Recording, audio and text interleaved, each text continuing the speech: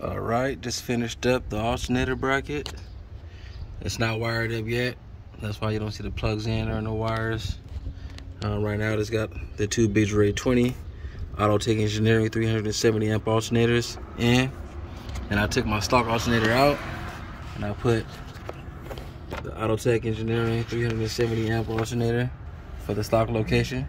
So I have 3 Autotech Engineering 370 amp alternators.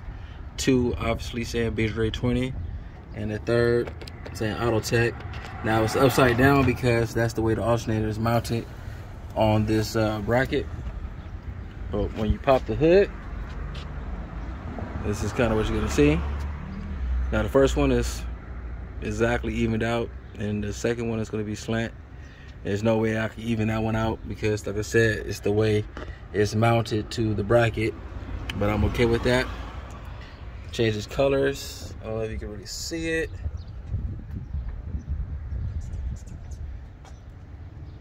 Don't know if you can see the color change, but really loving it. But yeah, like I said, this is what it looks like for my 2007 Chevy Tahoe LTZ, sitting on 28-inch rims. Just a project, getting things together for. Gonna have a pretty nice, hopefully pretty nice, pretty loud no wall coming, all built by myself.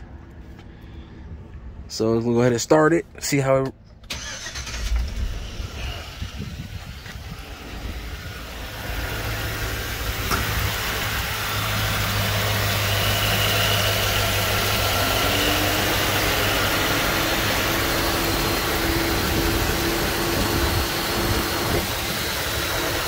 Like I said, the 2 top ones are not hooked up yet.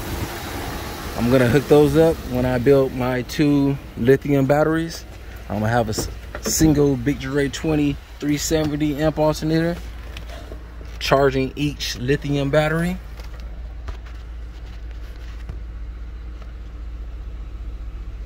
Got the Autotech 370, the one that says Autotech on the truck, charging just right, over 14 volts.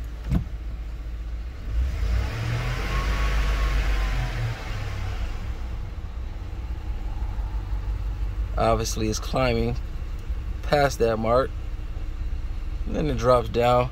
I gotta go for a drive, see how it's gonna do, because it is extra amperage and voltage.